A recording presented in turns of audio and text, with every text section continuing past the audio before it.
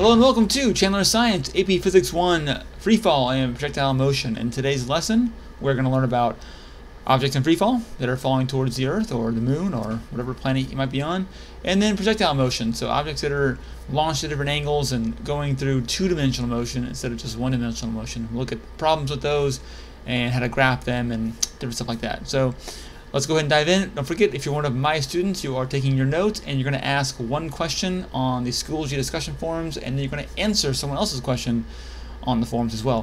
Without further ado, let's dive in. Alright everyone, so let's talk about freefall.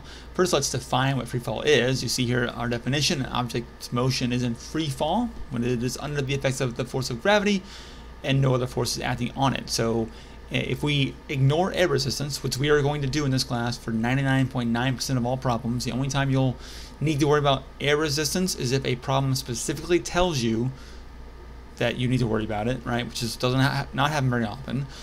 So if we ignore the air resistance, kick a football, kick a soccer ball, throw a tennis ball, throw an airplane, whatever, like anything like that at all, those objects are in free fall, right? The moment you let go of a ball, whether you're kicking it or throwing it or hitting it with a bat, the moment you are no longer in contact with that ball, it's in the air and it's just gravity pulling it down, right? It is considered being free fall, whether it's going straight up, straight down, left, right, doesn't matter. It's in free fall, all right? So now we have that defined. Let's talk about this picture down here. So what I want to do is I have this table and I got this picture on the left. You see basically a motion diagram, right, of a ball or some object going up in the air, stopping, and then coming back down, right? And I want to, and you'll see this is t equals 0 at the very beginning. So this is t0, this is t1, t2 at the top, t3, t4, and this is t equals 5 seconds down here. All right, so what I want to do is fill in this table all this information about this object that's in free fall, and I think doing this will really help us understand kind of the nature of the motion, the free fall. All right, so let's do that. And it's kind of hard to know where to start, but there's a special thing that happens at the peak of the object's motion right here. Now, you've all heard the expression, what goes up must come down, unless you can get into orbit. But anyway, if a ball is on its way up, you throw a ball straight up in the air, up it goes, slows down, gets to the top, and then it falls back down. But at the very top, right, what happens? Well, for an instant, it stops before it falls, right, for like a moment of time. So I'm going to put at t equals 2, right, that's when I'm at the peak there. I'm going to put 0 for speed and velocity. Remember, the only difference between speed and velocity is direction. So we'll have to put a positive and negative sign for velocity when on its way up. We'll consider up positive, and then down is negative, right?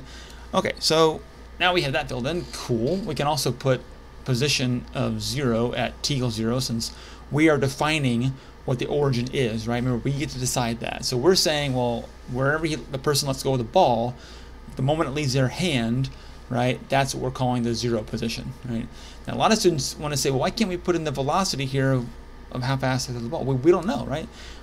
You are giving an object velocity when you throw it, but once you let go of that ball or object, we don't know what the speed is. So we don't know, we can't fill in these spots here and here yet because we don't know what they are. We don't know how fast the person threw the ball, okay? But we can figure it out.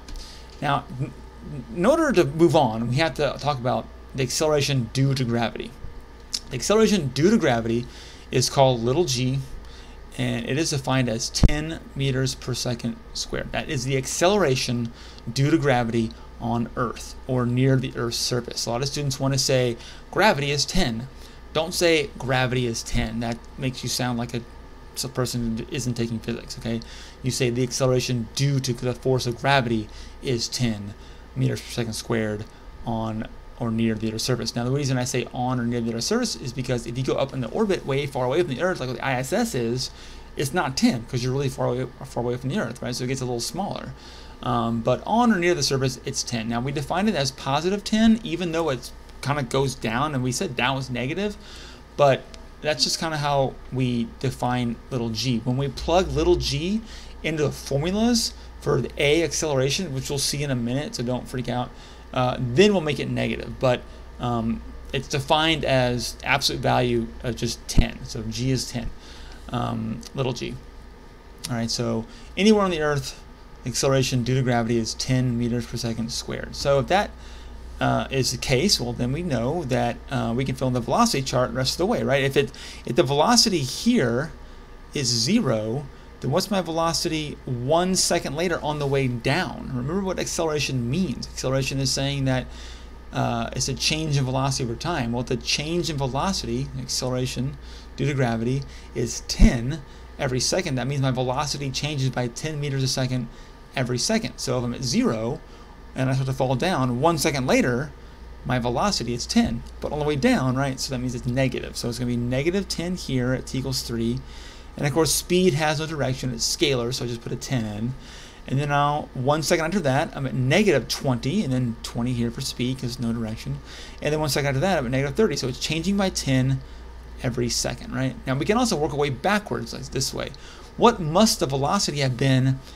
Let me fill this over here. Negative 10, the velocity here is negative 20, and the velocity here is negative 30. What must the velocity have been at t equals 1 second if 1 second after that it was at 0? Hopefully you got it. It's positive 10 now, right? Because again, if my velocity is positive 10 and I'm slowing down by 10 every second, then 1 second later it'll be 0. And then 1 second after that, or 1 second before that rather, it must have been 20. So now we know that this person threw the object up in the air with a speed or a velocity of 20 meters per second. Now, let's go to the acceleration column. It's pretty easy. The acceleration in this entire column is negative 10. And a lot of students think, or sometimes I'll ask students, what is the velocity of the object at the peak here, right? And students will say, oh, it's 0 at the peak. And I'll say, yes, very good. The vertical velocity is 0. And then I'll ask them, well, what about the acceleration at the peak? And students often want to say, oh, isn't it 0 also? No. Think about what that would mean. That would mean that your gravity just stops. Like, remember, the acceleration is due to gravity, right? Well, gravity doesn't just turn off willy-nilly. So the acceleration is always negative 10 for any object that's in free fall, at least on the Earth, okay? So keep that in mind. Now let's go to the position. All right, so we define the initial or origin to be 0 here when the person let go of the ball, right, the moment it left their hand. So we call that position 0. 1 second later, so right, let me erase this stuff so we can see better. 1 second later, there we go. Right here, what is my position? X equals what? All right, well, it's going to be 15. So why is it 15? That's because my average velocity between the moment I let go of the ball and the moment the ball gets to here is 15. It's not 20, right? Remember, this ball is not going at a constant velocity. We cannot use the expression delta x equals vt because, as I said in class many times, this expression is only useful if you are moving at a constant velocity. But our velocity isn't constant, is it? It's slowing down because of the acceleration due to gravity. So my initial velocity is 20, plus the velocity at the end of the first second is 10. So here's an equation to find average velocity. Average velocity, or v bar, or v hat, it's called v hat because it kind of sounds fun, is v naught plus v final over 2. That'll give you the average velocity. So you can use that to then multiply that by the time, plug that in up here, and that'll work to find the displacement. So 15 times 1 second, since that's the elapsed time, right, is 15. So that's the position that we go up in meters. You could also, if you don't like that, if that's confusing or something, you don't like it that way, do this way. Delta x equals v naught t plus 1/2 at squared. Of course, a will be negative 10. Again, the g is defined as positive 10, but when you plug it into the equation for the acceleration value, it becomes negative. So a will be negative 10. T is 1 here, right? Because the elapsed time is from 0 to 1 second. So t will be 1.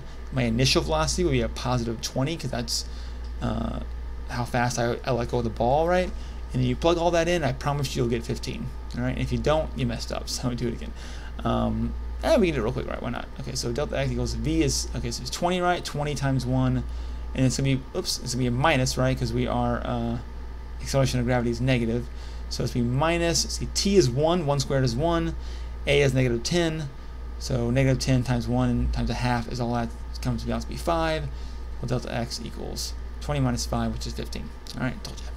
Okay, moving on. Next thing, again, so let's do average velocity from 10 to 0. Well, 10 plus 0 is 10, divided by 2 is 5. So my average velocity is 5 for 1 second. So I go 5 more meters up to 20, right? So my position here was 15.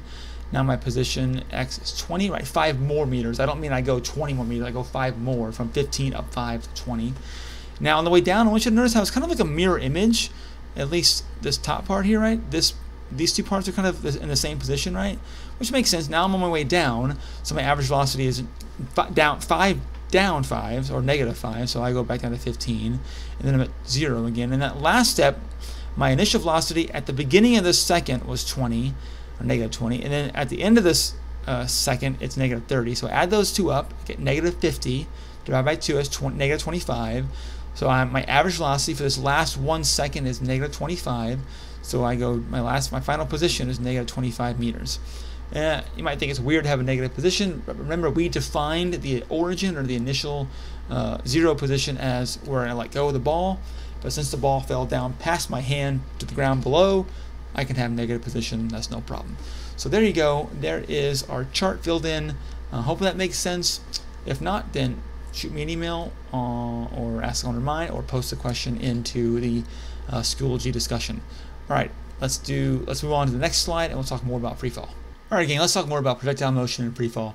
I mentioned before how we have these equations that the AP College Board gives us, and I want to mention again what this little x is all about. This little x here and that x there, right? I said this in the last video, but I'll say it again.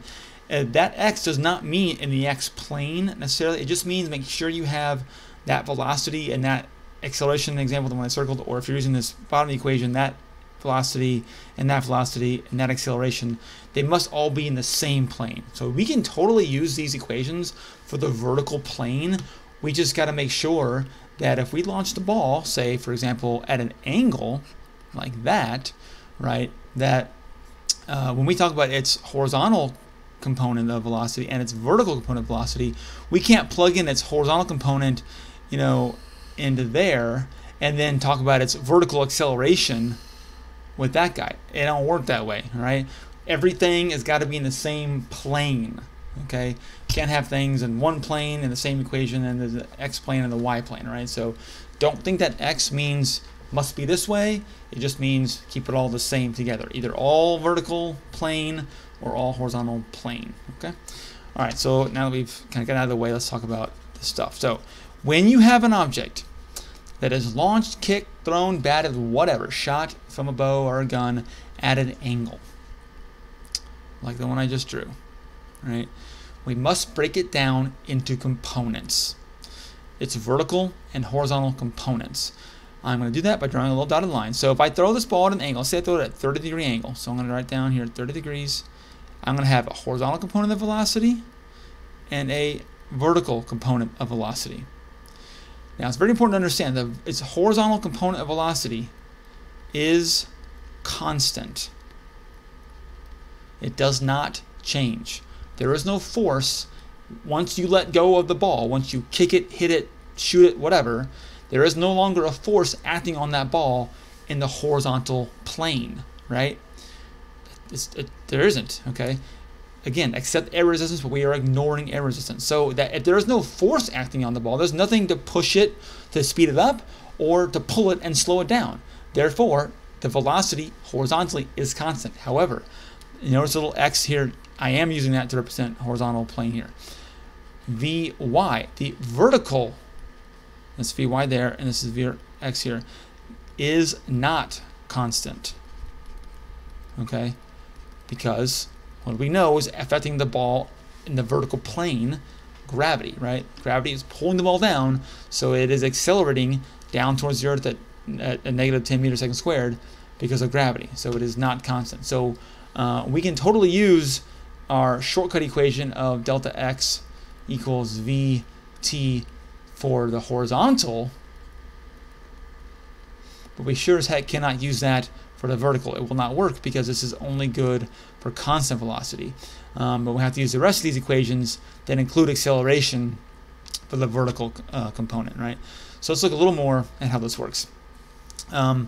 let's do a quick little problem. Let's say I'm going to shoot a ball, and I'm only going to do one problem like this, and then we'll do more problems later in the next video, more complicated problems. So let's do I shoot a ball, and again, let's say its angle is 30 degrees. I got to break it down in components. Like, there's really no way to solve this without breaking down components. I'll show you how this works and verticalize. So I say the angle is 30 degrees, and let's say that its total velocity that I shoot the ball, let's say it's a bow and arrow, whatever, I don't care, it doesn't matter, is also 30 meters per second. So I pull the bow back, and I release the bow and arrow, and it goes at a 30-degree angle. And I want to know, hey, how far does the bow travel? You know, what's the speed of the bow when it's the ground? I want to know all the stuff about the bow, right? Or the arrow, whatever. I don't know how to shoot bow and arrow. All right, so I'm going to kind of draw a picture here. It's going to go up at an angle, and then it's going to fall down. It's going to go like parabolic motion, right? All right, so I want to know how far does it go? What's the speed? Let's say what's the speed at the top, and all the things, right? All right, so whenever I have a problem like this, we are now in two-dimensional motion, right? Not only is object going from left to right, it's also going vertically up and down, right? It's going to go up and then come back down. And it's going left to right the whole time also. I think my left and right is opposite because of the camera, but you get the idea, okay? All right, let's talk about the vertical components first. I'm going to erase this stuff at the top of the screen because I'm assuming you already wrote that down or you understand it, all right? Let's talk about the vertical stuff first. All right, the first step to do in any problem like this is to find my initial velocity in the vertical direction. V for velocity, Y for vertical plane, the Y plane, right? And then the little naught symbols is 0 for initial. And I also need to find my horizontal initial velocity, but we'll do that in a minute. Let's focus on the vertical first. How do I know what that is? SOHCAHTOA is your best friend. This is a right triangle, isn't it? Notice it's the right triangle. So if I know my hypotenuse and I know the angle, I can use SOHCAHTOA. All right, I'm going to go and use sine of my angle equals opposite, which is my, notice how the vertical component here, this component here, is opposite the angle that I have defined, right? So I can use, that's my opposite. So this is Vy naught. So instead of opposite, I'm putting in Vy naught because that's the opposite of the triangle, over the hypotenuse, which is a 30 meters per second, right? You with me? Now the angle was 30, so I know sine 30 degrees equals Vy naught over 30. Now the sine of 30, I'm pretty sure is a half, but make sure you're in degree mode also when you do this. If you're not in degree mode, you're in big doo-doo. Pretty sure it's a half. Yep, it's a half. All right, sine of 30 is a half. So sine of 30 is a half, so I have 0.5 equals Vy naught over 30. I can times 30 both sides. This will cancel. 30 times a half is 15, so I get 15 equals Vy naught. So I know now that this is 15, sorry, I don't know why I'm at 30. 15 meters per second vertical direction. Okay? What about horizontal? Well, for horizontal, I'm going to use cosine. So now let's find the initial horizontal velocity of the object. So cosine of my angle, again, is 30, equals now adjacent. Now notice how this side of the triangle here is adjacent or touching that angle that I have defined. So that's my adjacent, that's Vx naught over the hypotenuse, which is 30 again. Now the cosine of 30 is not half, but it is 0.87. So this is 0.87 equals Vx naught over 30. I times 30 both sides. Times 30 both sides, and then I cancel that 30, so I get that times 30 is 26, or 25.9. I'm going to run 26. So my Vx naught, oops, is 26. All right, per second. All right. Okay. Step 1 done. I'm going to erase this, so you can always pause, go back, rewind, and you see it again. Okay, I'm going to need to erase, make more room, because I don't want to go to the next slide quite yet. All right, now we got that done. Now the next thing is figure out how long is this thing in the air. Here's the key, guys. that horizontal velocity, that's what determines how far this thing goes horizontally, right? The primary question you're going to get is how far does this thing go, or how long is it in the air? The horizontal velocity is what determines how far this thing gets. I want to draw vector components along the way here, let you understand what's happening to this object. Okay, we'll go back to a different color, back to orange here. All right, initially I have a high, big, long arrow, right? Because my initial velocity was 20, my horizontal initial velocity was 26. My vertical velocity was also fairly large at about 15, although not quite as big as the horizontal, right? Now what happens if I want to draw the components of my velocity a few seconds later, say right here? Well, my horizontal velocity doesn't change, right? It is constant. It's still 26. However, my vertical velocity is going to get a lot smaller, because what's slowing me down? Gravity pulling me down, right? So it's going to be a little smaller. Now at the peak, right here, I have only horizontal velocity, and guess what? It's still 26. I have no vertical velocity here at all, because what happens at the peak? It stops momentarily for an instant, but my horizontal velocity does not stop. Only vertical velocity stops at the peak, right? And then on the way back down, what happens? Well, my horizontal velocity is constant, doesn't change, still 26, but now my vertical velocity is going down, speeding up in the downward direction, and then the moment I hit the ground, I have a large horizontal velocity and a large vertical velocity. Do you see how it's a mirror image of itself? On the one way it's going up, on the other side it's going down. But you see how everything looks the same. If I find out the numbers on this side, I know the numbers on the other side, with the only exception of I flip the vertical component. So this, instead of being positive 15 on the left, it's a negative 15 on the right hand side, right? Because it's going down now. So guess what my total combined or resultant velocity is on this side? What's my gotta add these tail to tip, don't I? Tail to tip. This is negative 15. So my resultant velocity here is 30, right? Because wasn't it 30 on this side when I launched the ball? So that's 30 over here also. So the speed when I launch the ball and the speed when I land is exactly the same. Now that's only true if the ball is launched and the ball lands at the same positions. If you launch a ball from a high position and it lands below, the velocities will not be the same in the launches and land, or vice versa. If I launch it below and it lands up high, the launch velocity and the final velocity will not be the same. But if you launch and land at the same height, then they're the same velocity, just like in this problem. Okay. All right. So the question is, how far does the ball get? In order to find that, look at my equation up here that I have up here still. Delta x equals vt. The horizontal velocity is what's going to determine how far the ball travels horizontally, right? So I already know what v is. Okay, v is 26 equals delta x. Now I'm looking for delta x. I got to find t. So how long is the ball in the air? Well, the vertical velocity is what kind of controls how long the ball is in the air for, right? So we got to find out how long the ball's in the air. So let's do that. So we're going to use, there's a couple ways to do this. I'm going to show you the shortcut way first. I think it's easier, right? We're going to use this equation right here to do that. It's key to notice that the mirror image of this thing, right? So we're actually going to solve for how long it takes the ball to get to here. How long does it take the ball to get to the peak? Well, again, I ignore the x's, right? Let's pretend the x's are y's. Remember I said before, so long as you're in the same plane, it doesn't matter.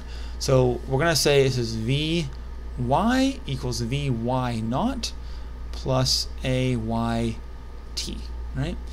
Okay, so what's my initial vertical velocity? Well, wasn't it 15? Right? Vertical velocity only. What's my final vertical velocity at this position right here? I am defining that as my final position for this part of the problem. It was 0, we said. And what's acceleration due to gravity? Negative 10.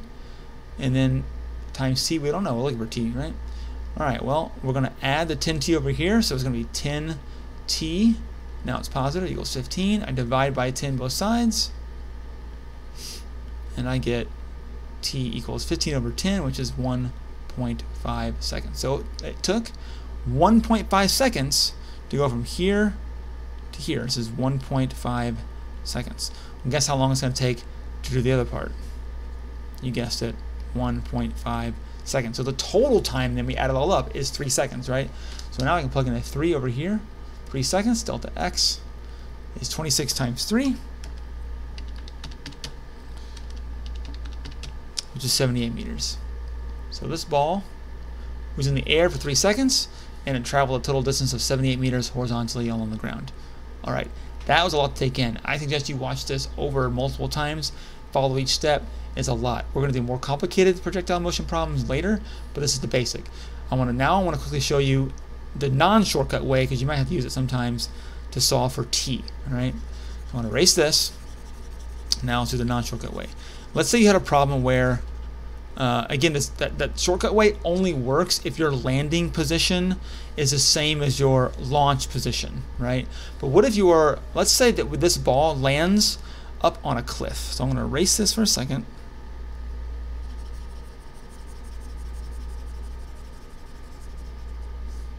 Watching me erase is fun. Okay. And let's say it lands right here. Let's say there's a cliff up here, and the ball makes it onto this cliff. And so the launch position and the landing position are not the same. Ooh, then how long is it in the air for? This is why you have to use this equation right here, the one I'm drawing an arrow at right now. All right, got to use that guy. Okay, you have got to know how to use a quadratic formula, which is t equals the opposite of b plus or minus square root of b squared minus 4ac divided by 2a. All right, so what you see, Chandler's lost his mind. All right, no, I haven't, but here's the deal. That equation, delta x in the y direction, right, equals v naught t plus 1/2 at squared. Now we're going to plug in our numbers. Now look at I do need to know how high the cliff is. If I need to be either given that or something. Otherwise, I'm not going to know. Let's just say it's a 10-meter high cliff. So it's a 10-meter high cliff. All right, from there to there. All right. So what is my change in position? 10, right? So I'm going to subtract the 10 over here. So this is going to be 0 equals, all right, 1/2 a. Well, a was negative 10, right? Half that's negative 5 t squared plus 15 t, because that was my initial vertical velocity, minus 10, because my change in position is, oh sorry, it's not, yeah, I had to subtract it on this side, so was, my change in position is 10, but I subtracted it from the left-hand side of the equation to the right-hand side of the equation, so now it's negative 10. So here's my setup for the quadratic, right? It's my a term, my b term, and my c term. So there's your b term is 15, my a term is negative 5, my c term is negative 10. All right, so you need to be able to plug that in and solve. All right, now I'm not going to do it right now. I want you to do it on your own at home and get the answer and bring it to me and show me if you have a question or you're not sure. But this is imperative. You must know how to do this. Okay? All right, lots to take in. That's the basics of projectile motion and free fall. That's it for now. I'm going to do another video right now to do some practice problems, just to kind of dive more into this, so no more lecturing in the notes and kind of that stuff. I'm going to do strictly problems. All right, so any questions over this, email me, shoot me a text on Remind, you know the drill. Don't forget to post your question on the Schools U discussion, a minimum of one. You got more than one, hey, ask more than one, no problem. And you also need to answer one question. So hope you learned a lot. It's a lot to take in, I realize that, but do your best. And then, you know, again, ask me questions anytime you need to in class or outside of class. All right, guys, have a great day and a great weekend, and I'll see you in class on Monday. I love you guys, and don't forget, I have no life, you are my life, so I'll see you soon. Bye-bye.